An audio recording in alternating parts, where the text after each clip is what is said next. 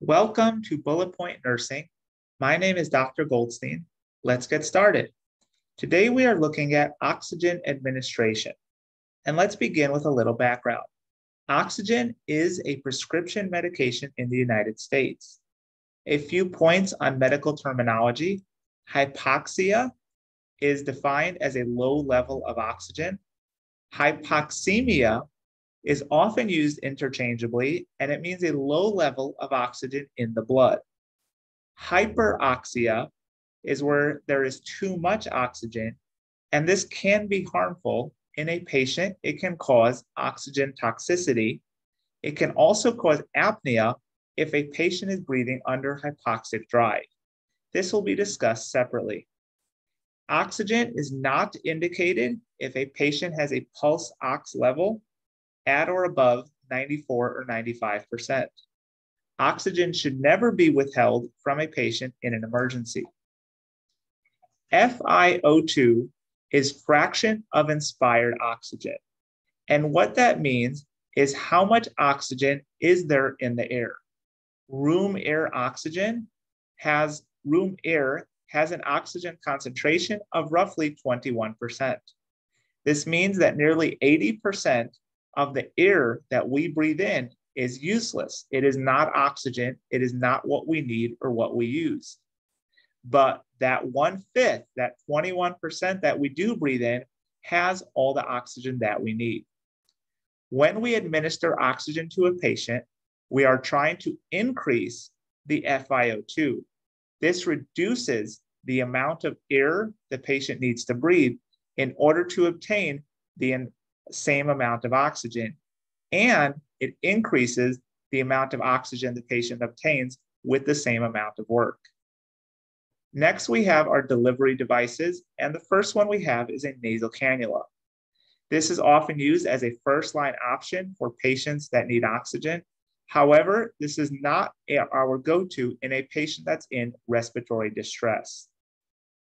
Nasal cannula will increase the FiO2 by approximately 4% per liter per minute of flow. The correct flow rate for a nasal cannula is 1 to 6 liters per minute. Nasal cannula may be used in the home setting, and patients may be on it, especially for end-stage COPD. When a patient is on a nasal cannula long-term, we need to assess the skin behind the ears and in the nose to assess for any breakdown or damage. Patients will often be on humidified oxygen when they are going to be on a nasal cannula for an extended period of time. This is to prevent drying out of the mucous membrane in the nose. Another delivery device that we have is a face mask.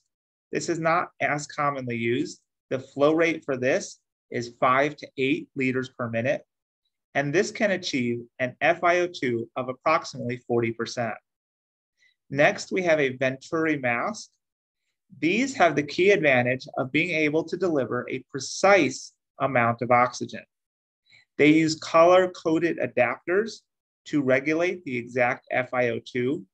These adapters must be used correctly by matching the flow rate with the adapter setting. Next, we have a non-rebreather mask, and this is the most common oxygen delivery device for a patient who is having respiratory distress. This is not used long-term.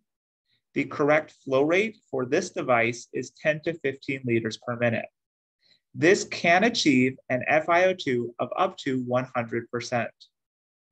A non-rebreather mask has one of its components as a bag or a reservoir. This must be inflated with oxygen prior to placing the non-rebreather mask on the patient. The next delivery device that we have is a bag valve mask or a BVM. You have likely already been exposed to this in CPR training. This is used for two things: oxygenation and ventilation. These are not interchangeable terms.